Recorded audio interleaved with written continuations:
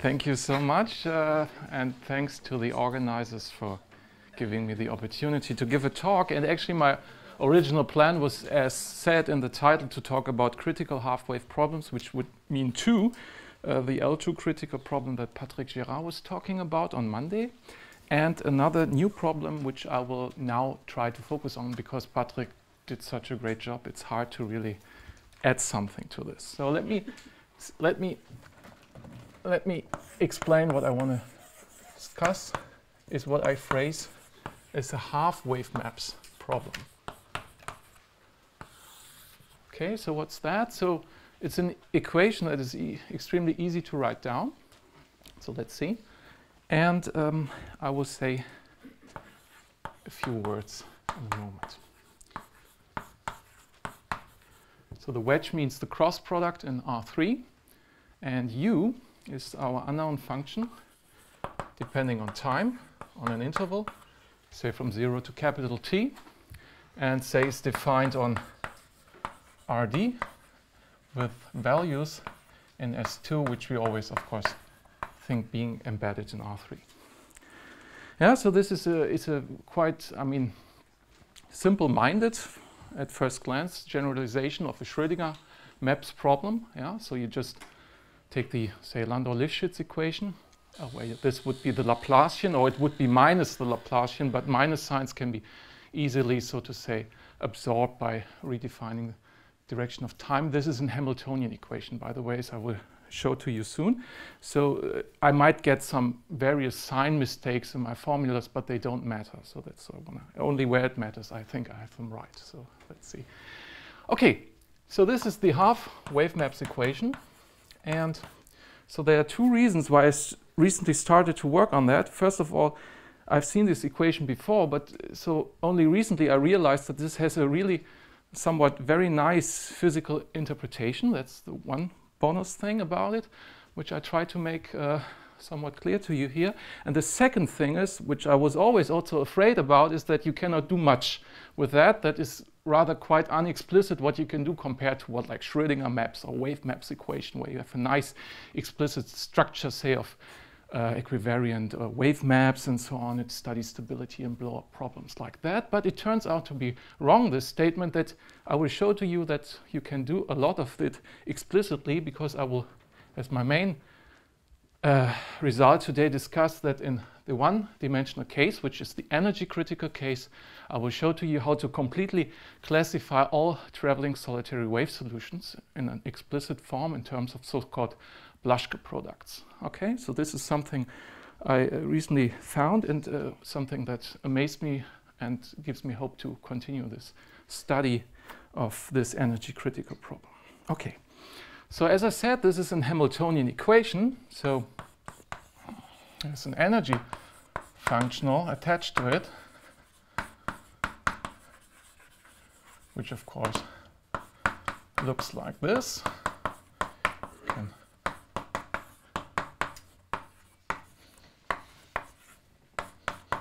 somewhat guess what this is going to be. So maybe there's a half here if you like that. And for later purposes, I will just do this here for record, that this is of course expressible as a double integral, which will, as you see, make a connection to a very interesting physical application of this model. And the Poisson bracket attached to that, so that you can see that you can write this equation as a Hamiltonian equation of motion, is the one that is given by functions with values in S2. Say the components at x and y satisfy a Poisson bracket structure, which is given by this expression. So this is the antisymmetric Levi-Civita symbol and the delta function. So if you use this structure, at least formally, you see that the half-wave maps equation is formally equivalent to this evolution equation given by the Poisson bracket given with h. Okay? So in particular, h is at least a formally conserved quantity. So let me now start and discuss the motivation behind this equation. So first of all, and is it clear now that you get the original equation? Yeah, if you clear, I mean, you have to plug in what this Poisson structure is, and you work out what this is by plugging this in, and then you finally see that this is the equation that you get. I mean, if you take, for instance, here the Dirichlet integral, you get the Landau-Lifshitz equation with that Poisson structure. The Poisson structure is some universal thing. It's just the energy functional that determines whether you have the half-wave maps equation, as I call it, or the Landau-Lifshitz equation. What is this Landau-Lifshitz equation? The Landau-Lifshitz is the Schrödinger maps equation. I don't have to write it down. Yeah, Schrödinger map or Landau-Lifshitz, coming from physics, like the continuous version of the Heisenberg equation for a ferromagnetic system. Okay. Yeah, so D equal to 1, by the way, would correspond to the energy critical case.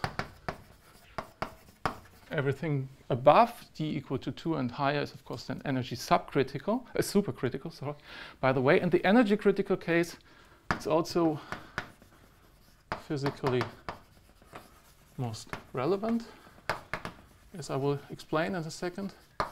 And there's also another thing attached to it. It has a conformal invariance property. Okay, so this is the case I will focus on. Okay, so the motivation, so one motivation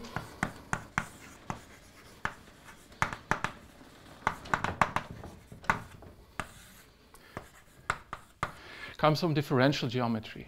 I mean, recently there was some growing interest in what is called a half-harmonic map.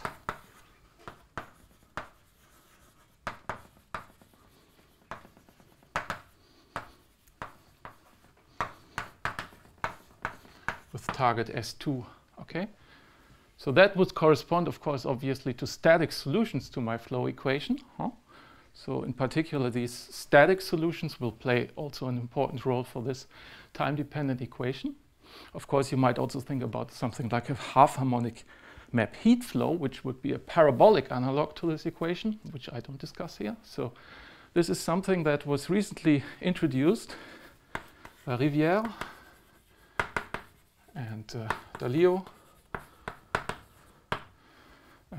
In particular, the regularity theory for these equations, like say if you're in the critical dimension that an H1 half map is actually a smooth map, like an analog of Élan's regularity theory for harmonic maps in 2 dimensions. Yeah? But it's a different thing because Rivière used some kind of commutator type arguments to get this regularity result, and also from a more geometric point of view, in a very recent work by Fraser and Shane, it is seen that this equation corresponds to a free boundary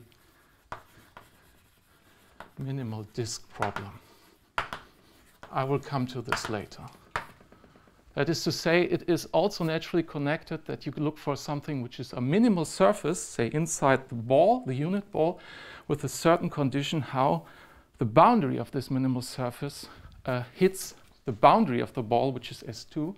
And in this setting, it has to hit perpendicular. And you can actually see that this problem is equivalent to this, to study the free boundary minimal disk. The boundary, you get the equation of the boundary. Yes, this is a boundary equation. I will come to this point where you see that it's a completely natural connection to the theory of minimal surfaces. Okay, I come to this. And B, this is the physical motivation behind that.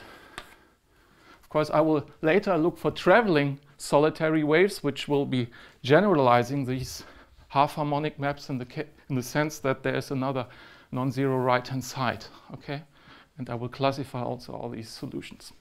And B is physics. And this is typical thing, you have to know the right names to look for, because physicists like these names. You see Wick ordering, Gibbs state. If you don't know who Wick was, who Gibbs was, it's hard to find out in the literature what this is about. Once you have the right code words, it works. So the first two names that somewhat play a role in this business are Haldane and Shastry, two physicists, who wrote down a Hamiltonian for a spin chain, and I will be a little bit formal here, of course, which is some object like that. Okay, these are spin operators. I won't go into any details. And there is a, so to say, interaction among spins. This is on a discrete lattice, say, in one dimension. So you have fixed lattice sites, and xk plus 1, and so forth are the lattice sites, and to each lattice site you attach a quantum spin. I don't want it to go into details what this is about. And they interact with certain what's called long-range potentials. That might be a sine squared of the difference of the lattice sites, or there's also the, so to say, algebraic model where this is a square of this, and so on. There's a whole zoo of this. And the point about this, these are exactly solvable models in the sense you can calculate the spectrum and so forth, and you can also find Lax pairs and so on. These are long-range quantum chains which have a very nice particular structure from the physical point of view. So it's hard to draw what these quantum operators do actually, but I installed Planck's constant here just to indicate that in a certain limiting regime, which you can think of the semi-classical limit, or also a large spin limit, you are at least formally led to what is called a system of classical spins. So then this Hamiltonian becomes something which you could phrase as a Calogero-Moser type Hamiltonian with spin, which would look like this, that formally at least, these spin operators get replaced by something of this form,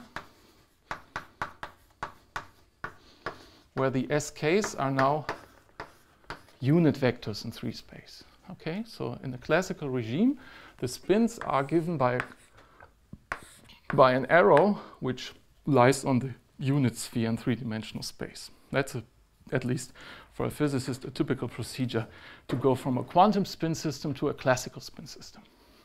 So if you just had nearest neighbor interactions, so this wasn't this function but just only nearest neighbors couple, you get the Heisenberg chain. And the continuum limit of the Heisenberg chain, in the sense that this parameter A shrinks to 0, would be the classical Landau-Lifshitz Schrödinger maps equation. However, here you can of course somewhat anticipate that in the next step of taking this limit, you get that this sum leads to a double integral of that form, that you have a continuous spin variable, which I call now S, which is of this form, and we are here on 1 space dimension. Making this rigorous makes it, of course, if one step is to study actually that the dynamics converge in a certain sense, and of course in higher dimensions might be even more difficult. In the critical case, I think it's still doable, but it's not so simple. And on account of the fact that this is of unit length, you can of course rewrite it as this,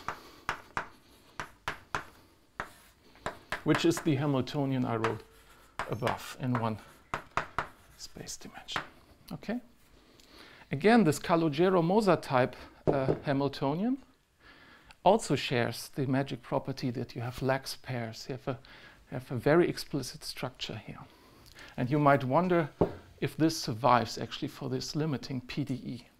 There's a strong indication for that, because I will show to you an explicit classification of all solitary waves. It might be a hint that this is a completely integrable system, which is yet energy critical. So it shows a criticality, which in principle can also say that you have finite time blow up and so on. So let's see. So now I come to the more But it should be just one dimension, right? So the problem will be supercritical, I guess, in the dimensional algebra. Yes, exactly. In dimension 2 and larger, it's supercritical. And in one dimension, it's energy critical. And in principle, you can think like for energy critical Schrödinger maps, you have also blow-up solutions. That in this case, you might have, because of an integrable structure, too many conservation laws, which forbids such a thing. But it could also be like for the cubic Chego equation, that they only live up to a certain level of regularity, and you still see some kind of Sobolev type growth phenomena, which are a little bit counterintuitive first, if you think of a completely if I think of a completely integrable system. So what I'm here interested in is to consider the traveling solitary waves for this model. And this is interesting in one respect. First, that for the Landau-Lifshitz equation, such a thing does not exist in one dimension. There are only static finite energy solutions. You cannot create traveling solitary waves for the Landau-Lifshitz equation. You might think you can apply a Galilean boost, but this is not working. It's not. But of course, for the wave maps equation, you can do a Lorentz boost to get a traveling wave map if you wish. No? But here, this is not a Lorentz invariant system, so we cannot apply something, but you will see that we get a rather explicit way of constructing these things, and I'll show to you that this is the only way to get them. Okay, so you make an ansatz, of course, that you say I have a velocity given, a real number v, and you say I look for solutions of the form utx is equal to, say, some profile uv of x minus vt.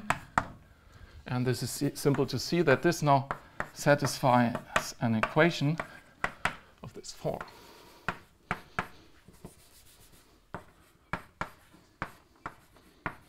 Okay, there's a minus here, but it's inessential.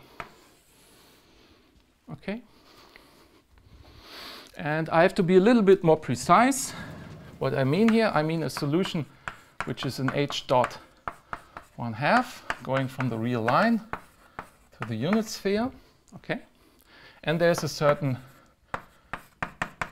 boundary condition at infinity, a fixed, say the south pole if you wish, maybe, huh? Okay, this is always understood implicitly.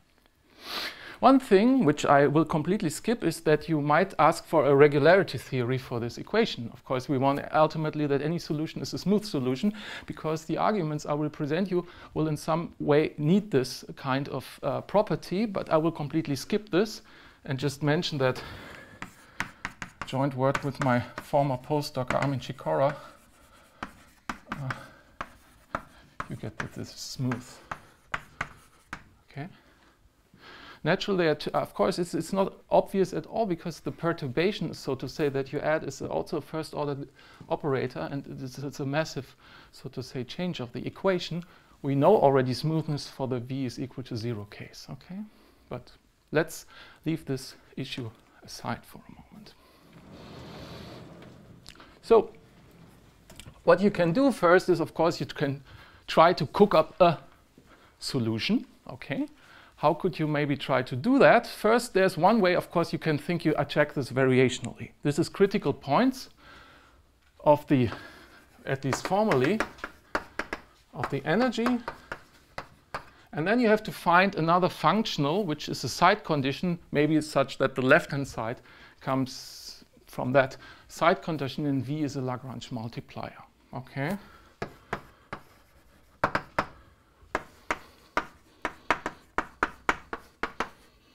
Call this functional P of uv constant, which in a sense would correspond to a linear momentum, but this is a tricky business in this setting. I will not write down. You can in fact find a function, at least formally, so that you get this. The problem is, as you will see, is that both functionals show a conformal invariance property, and hence discussing minimizing, say, sequences is not so simple. It's a little bit like the plateau problem. So it might be a little bit painful to attack this problem variationally, but in principle, it should be doable, okay? One thing. So we won't follow this road. Second road is, of course, an implicit function theorem. At least for small v, you might be able to construct in the neighborhood of these, where are the half harmonic maps, at least slow moving traveling waves, okay? But we won't do that. So there's a lucky punch here, which does the job, okay? At least you get solutions. You make an ansatz. So you start with a half harmonic map, which corresponds to a static solution. And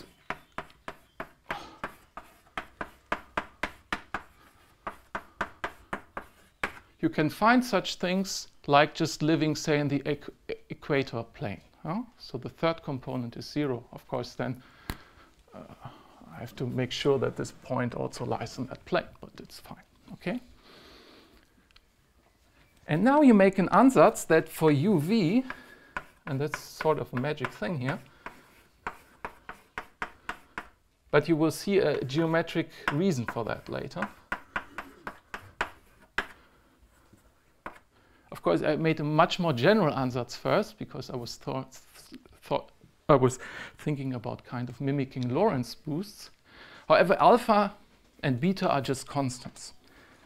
And if and only if alpha, no, that is not true, there's a sign. So if alpha is 1 minus v squared, so this, of course, assumes that v is less than unity, which means the solitary waves cannot propagate faster than the speed 1 in my units. Okay, but let's assume that for a moment. And b is equal to v. You get a solution. It's quite fascinating that you get an explicit, cheap trick to construct, so to say, boosted solutions. So it's even... Is there any invariance in the equation that leads to this? No. I don't think so. I don't think so. There's no Lorentz invariance. There's no Galilean invariance.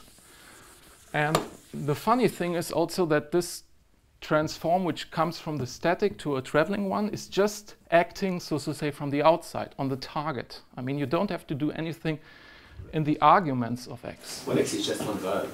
Yeah, but still, I mean, you could, I mean...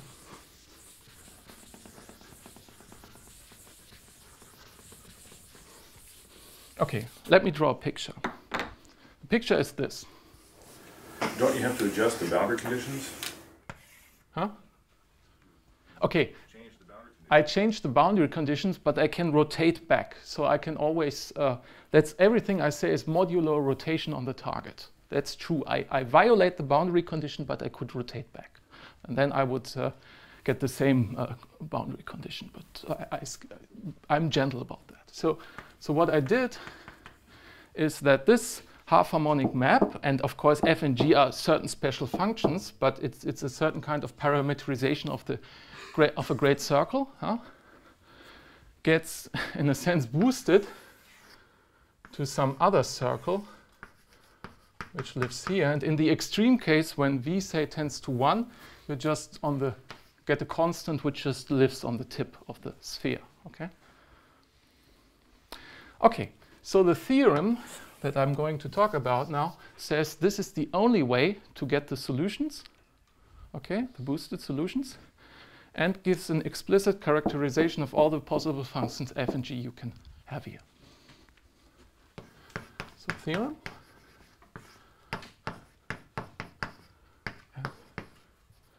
Shikora.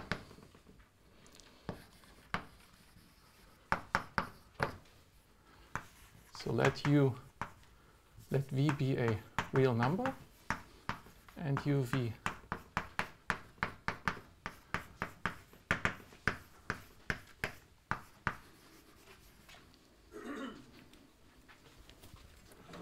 solve this equation. Makes perfect sense if it's an h dot 1/2 function in a distributional sense. Solve that. Then you have two cases.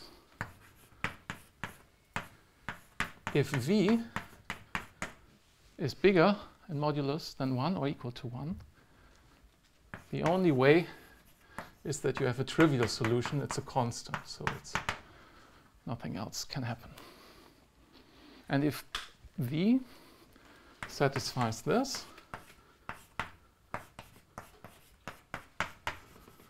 then mod rotations, of course, on the sphere, on the target, you have to have that uv of x is of that form, which I wrote down.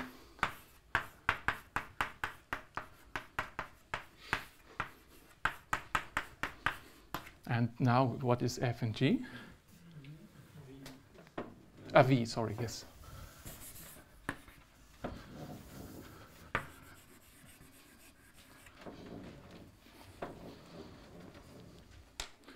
Where f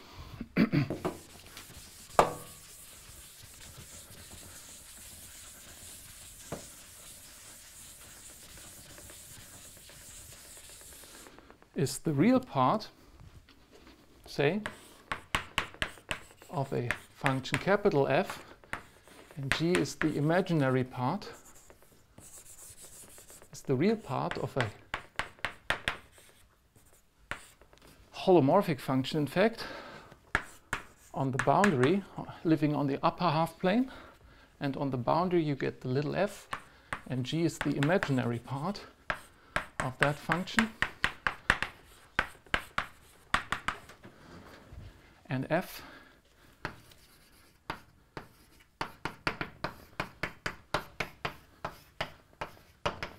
is of the form f of z is equal to what is called a finite Blaschke product. So there's a k running from 1 to, say, d, and there's maybe a lambda k, z minus ak, there's a shift, of course. That is maybe possible, plus I, and these lambda k's are real numbers, not zero, and the ak's are arbitrary points in R, and d is a natural number, of course. Okay.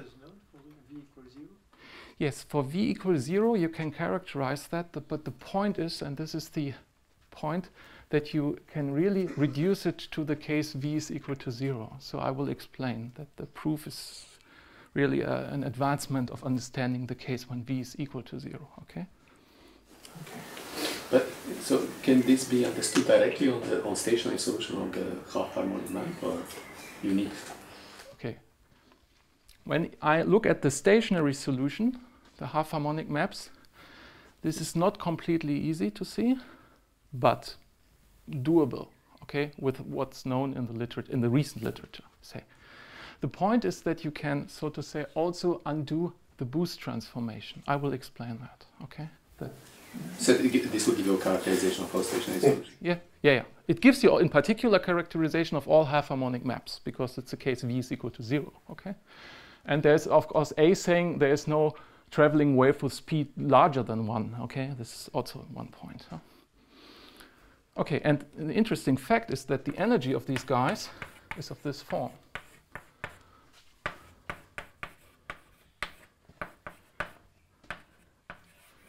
There's a quantization, of course, involved, like for harmonic maps, the d, the index of the Blaschke product. However, by tuning the v, you can make this arbitrarily small. So it's like the L2 critical half-wave equation with Patrick Girard, where you have L2 criticality, but you have solitary waves which have arbitrarily small L2 mass, and now you have solitary waves with arbitrarily small energy. Energy is now the critical thing. So it's completely different, say, from the Landau-Lifshitz, where you don't have that. Okay. Okay. All right. So I have roughly 20 minutes. What's that true? 18. Okay. 17. The clock counts. Okay. Let me explain to you about the proof.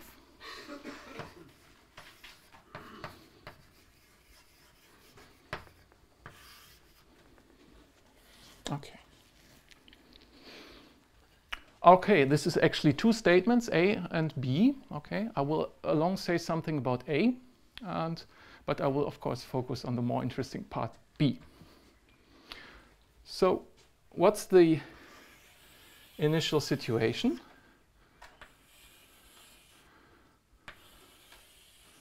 So think first that we are given a solution uv and think it's smooth, okay, to avoid any issues here.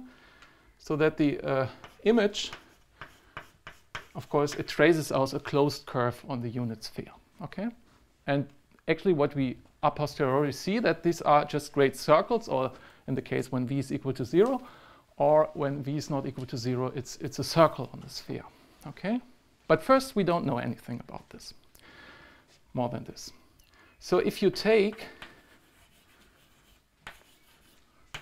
so we write for simplicity, little u is equal to uv. I want to skip that index little v because writing is a bit difficult. Okay, first thing, of course, that we do is also to see that you have a conformal invariance here is, of course, you consider this as a two-dimensional problem in a sense, because this arises as a boundary of something. Yeah, so you take the u to be the harmonic extension. Okay, of little u. That is, capital U is a map from R2 plus, which you can also identify with the complex upper half plane, into R3. It's a component-wise harmonic function. Yeah, and the boundary condition star is a boundary condition then, because, as you know, it's a classical fact, that operator just becomes the normal derivative with respect to this extension variable, or minus the normal derivative.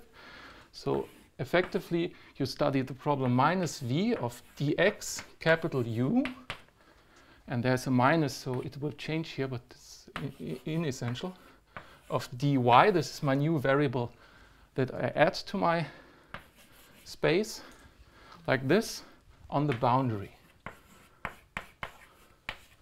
Okay, fine, so far so good. So by the maximum principle,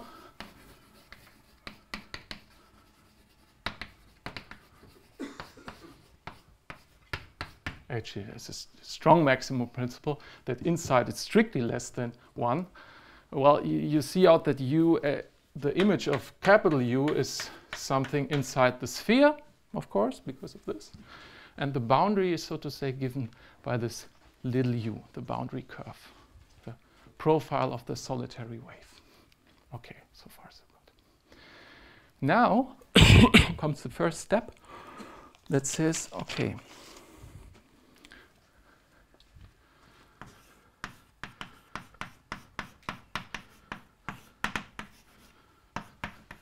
capital U is a parametrization of a surface modulo, and there might be branching points and these things. It's maybe not embedded, but we just say it's a minimal surface, provides a minimal surface.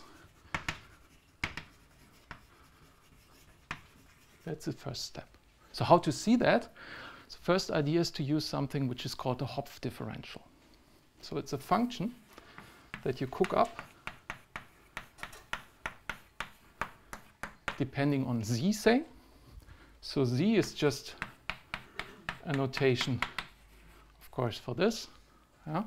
And dz is the Wirtinger derivative. Yeah? That's a fairly standard step here, what I do, but I just want to explain it.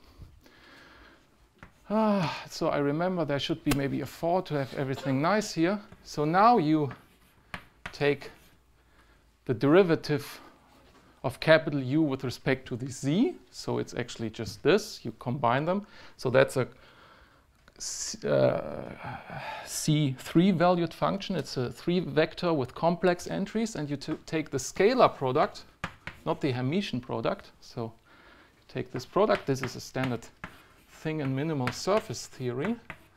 So what you get is this. Jesus, it's warm here. Nothing to do really with the questions. It's the climate here. Okay. Okay, so the upshot is that this is because u is a harmonic function, this is a holomorphic function. Okay, so you easily check that dz bar, so the anti-Wirtinger derivative of this is 0. Hence, it's a holomorphic function. It's easy to see because dz bar times dz is just times a constant, the Laplace operator. Okay, so far so good. And now comes the point that you look at that function and you consider the imaginary part of this Hopf differential on the boundary.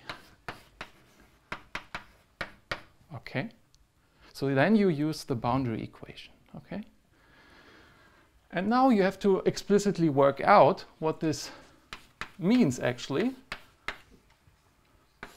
It means in terms of real parts that you have this minus maybe 2i. I'm not 100% sure whether there's a plus or a minus, but it doesn't matter here. This, okay? So the imaginary part on the real axis of that holomorphic function in the upper half plane is the scalar product of dxu times scalar product tyu. But now look at the equation here. This immediately tells you that at least when v is not equal to 0, this has to be perpendicular to that vector. And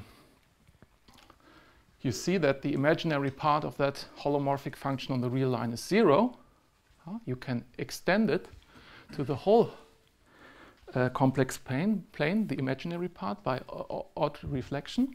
However, the imaginary part of phi, because on the boundary it's h1 half, so this is actually an h.1 function. So this times this is an L1 function. It's integrable. So then you can easily conclude that the imaginary part is identically 0. Okay? So because it's a holomorphic function, the real part has to be a constant, a real constant. However, it's also an L1, so it is also identically 0.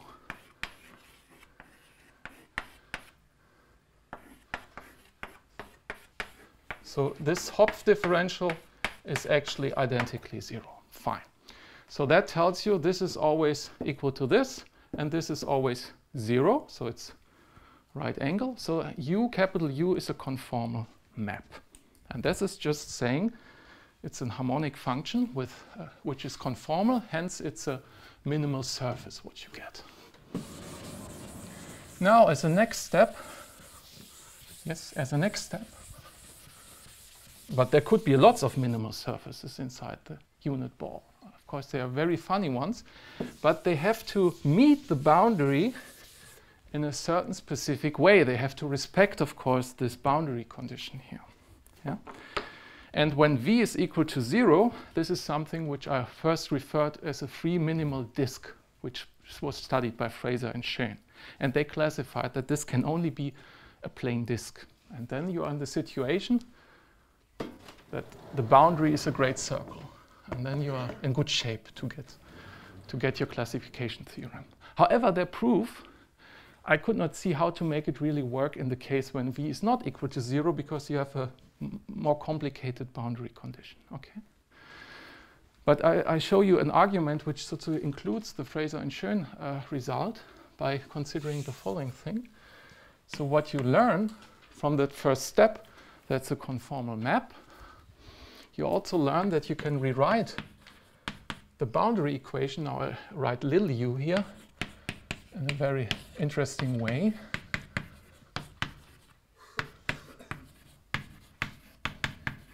People from harmonic maps know such a thing that you would maybe expect here a square. But this is not true in the fractional case. It's not a square, it's a 1. And there's a deeper reason for that, because if you test this equation against u, then this term, of course, drops out, and u times u scalar-wise is 1. So you get this.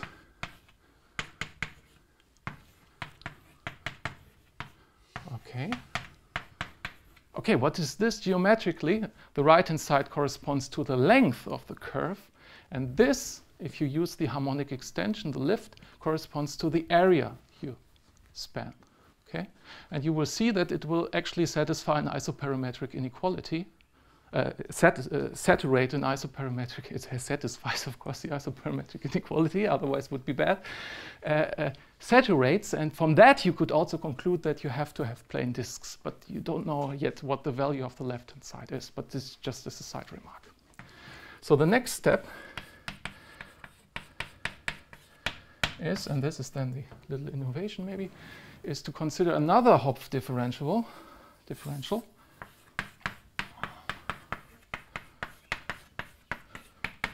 Well, what is that? You take now this. Okay, fine. You can now, I leave the details because this is maybe too much on the blackboard. Write down what that is. Again, it's a holomorphic function. You study what's on the boundary. You want to maybe run a trick like that, but of course you have to work a little bit harder. But using this formulation of the Euler-Lagrange equation, you also see that this is a holomorphic function which is identically zero. But that's too much. A minimal surface, which of course satisfies the first thing, there are lots of them, however, it also has to satisfy this. Okay? And then you can use what's called the Weierstrass Enneper representation of a minimal surface. Just want to say these things here so that you can deduce, always want to get things right, f half.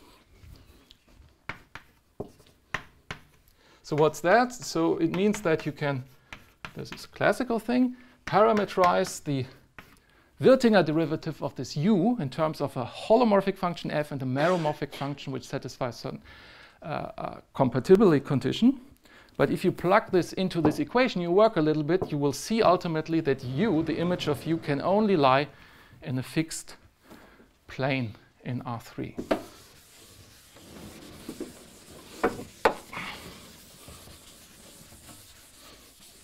Okay, so what you get from that, finally, I leave out the details, of course, that the image lies in the plane in R3. So it's a really flat minimal surface. So it's a disk. So you will ultimately see that this is a disk, and of course the boundary of the disk is a circle on the sphere. Now you can undo this transformation, of course, and go back to this case where it's the unboosted case, okay? And then you're almost done because now you can invoke some complex analysis. Because in the unboosted case,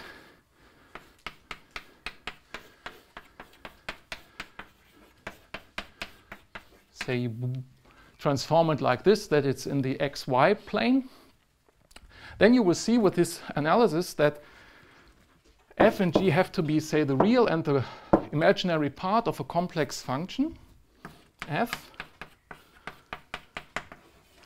ig on the upper half complex plane with complex values. And because u lies on the unit sphere, the modulus squared of f is 1 on the boundary. So that's a very special holomorphic function on the upper half plane, such that the modulus is 1 identically on the boundary. And there's a classification for that in terms of Blaschke products. And because also f is in h dot 1, it's not Hardy, it's a Sobolev space here.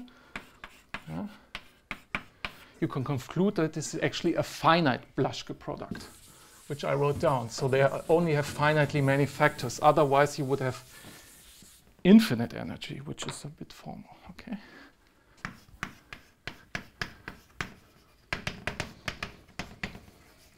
Finite Blaschke product.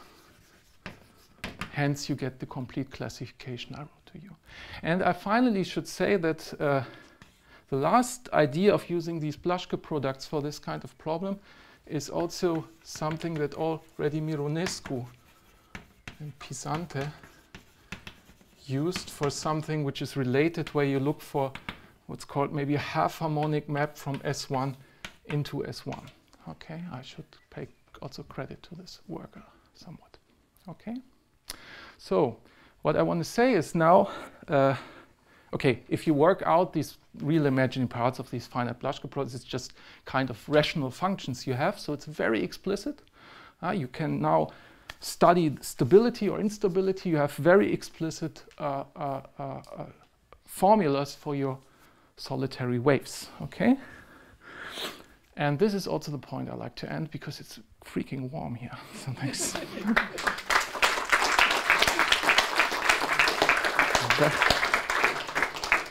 It's also on time. We do have time for questions.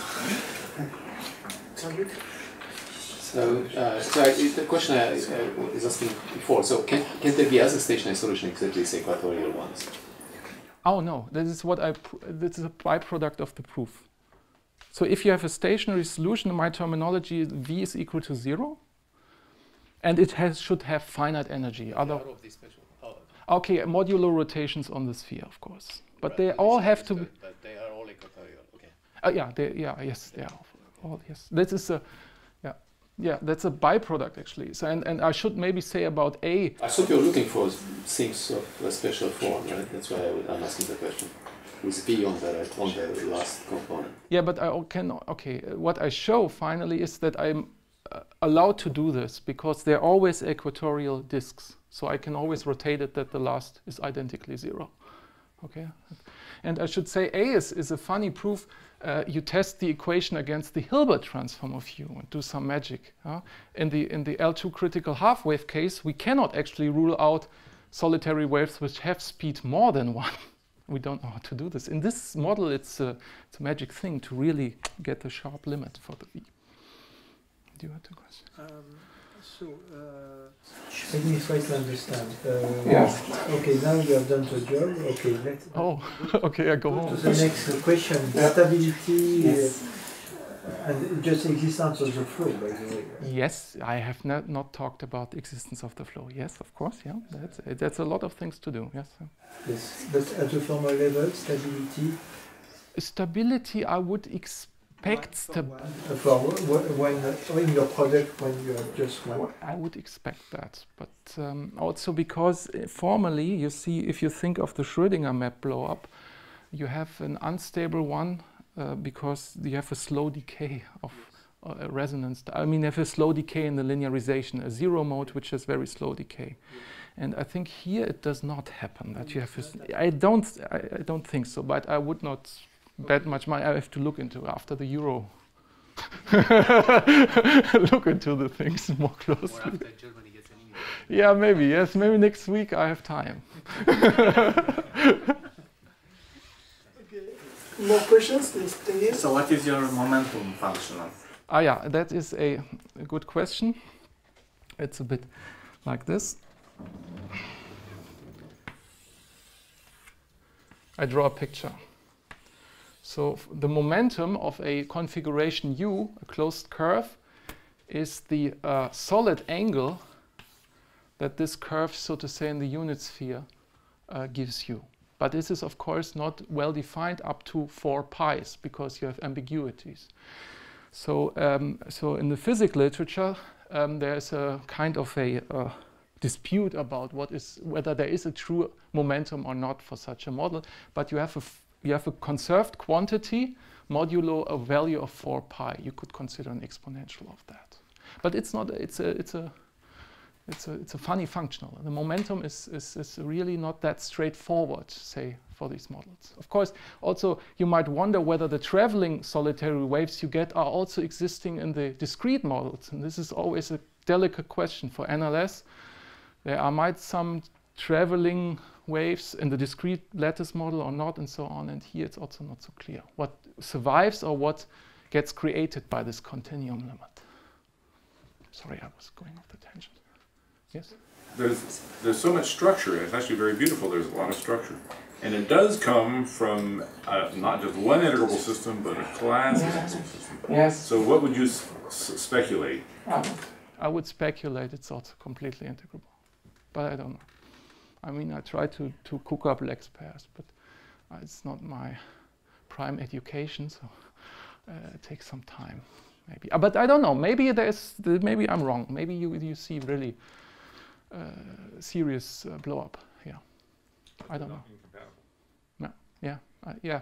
That maybe in some weird way, you see, like for the Chego equation, you might have infinitely many conservation laws in involution up to a certain kind of regularity. In higher regularity, you might have at least grow up for infinite. I mean, some small kind of infinite type blow up or something like that. I don't know. But conservation laws needn't be coercive. So, for example, Boussinesq is nicely integrable, but solutions just don't exist. Okay. There's no incompatibility between. Okay. Yeah. Okay. You will teach me more than I know. That's good. Yeah. Yeah. It depends on how you define this. I don't know. It's always forward. Okay, so if no more questions, let's deliver our speaker.